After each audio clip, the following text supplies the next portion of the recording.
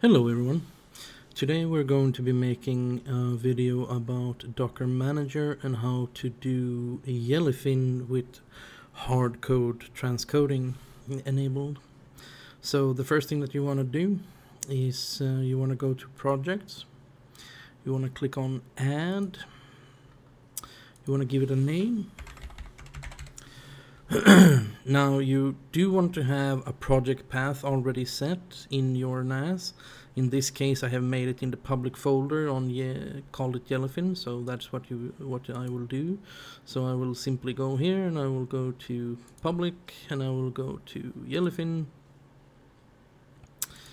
and click apply. After that you want to select that you have create YAML file.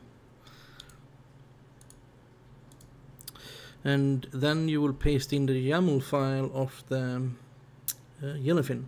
I'm going to be putting this in the description later on YouTube as well, but for now I'm just going to copy paste it.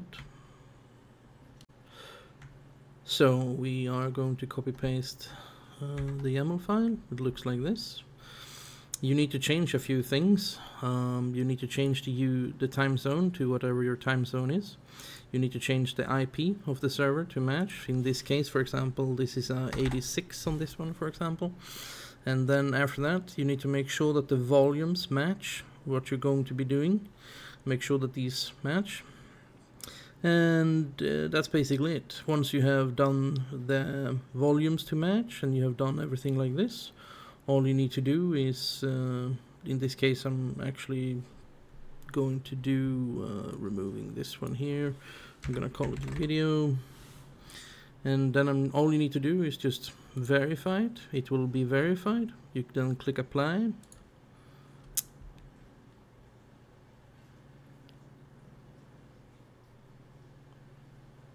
Wait for it to build.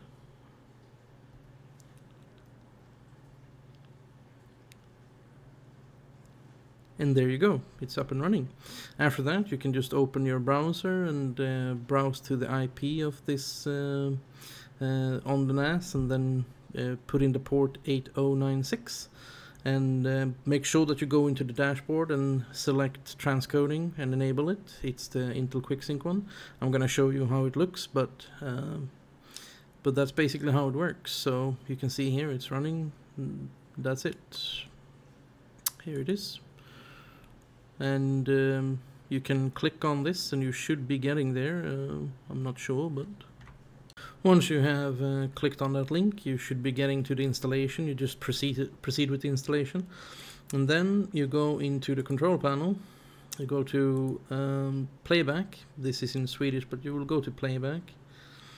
Then you have coding, transcoding, and then you make sure that you have Intel QuickSync enable, and then you can click all of these. You can click all of them, and after that, don't click these two though. Don't click those two. And then after that, make sure that you go all the way to the bottom and remove this one, because this one can create a fatal exception error. So remove that one. Click save. After that, go to the control panel and restart. And after that, it's all good to go. And I hope this has been helpful.